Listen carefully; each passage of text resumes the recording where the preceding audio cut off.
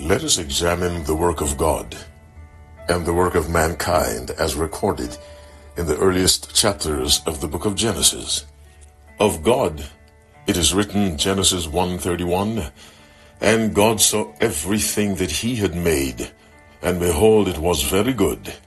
And the evening and the morning were the sixth day." Here is what the Bible says about what humanity did. Romans 5 verse 12. "Wherefore, as by one man sin entered into the world, and death by sin." Genesis 3:17, "And unto Adam he said, Because thou hast hearkened unto the voice of thy wife, and hast eaten of the tree of which I commanded thee, saying, Thou shalt not eat of it, cursed is the ground for thy sake." What God did is described as very good every day of creation. What mankind did through Adam brought death, disease, suffering, and every imaginable form of woe. Why am I saying that? God's word is described as very good. He did it by his word. What Adam did brought catastrophe because it was done contrary to God's word. It is as simple as that. God brought blessing, order, symmetry, beauty, design, stability through his word.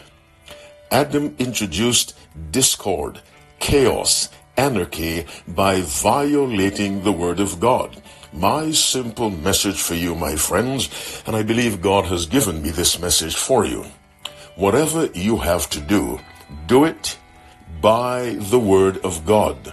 And invariably, the result will be blessings, whether you acknowledge the blessing or not. Because obedience to God's word does not, cannot, and will never bring a curse. Disobedience to God's word will inevitably eventuate in curses and in suffering and in sorrow. Eventually, this will be the outcome. Whenever you have a decision to make, an action to take, ask yourselves, am I functioning like the Creator by doing everything by the Word? If you cannot show clearly how your action is consistent with the Word of God, don't do it. Always ask, is this consistent with the Word of God? Let me tell you again.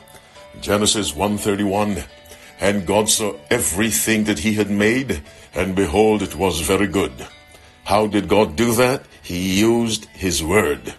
God's method brings blessings, peace, harmony, design, beauty, order.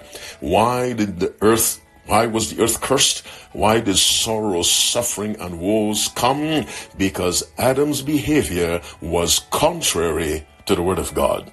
As you keep the Sabbath holy, my listening friend, remember your Creator functioned by his word. Since you and I were originally, through Adam, made in his image, let us exercise that image by making every decision, carrying out every action according to God's word. May the Lord bless you and put a sweet double blessing on your children as you keep the Sabbath holy and make a decision to do everything according to his word. Happy Sabbath, and God bless you.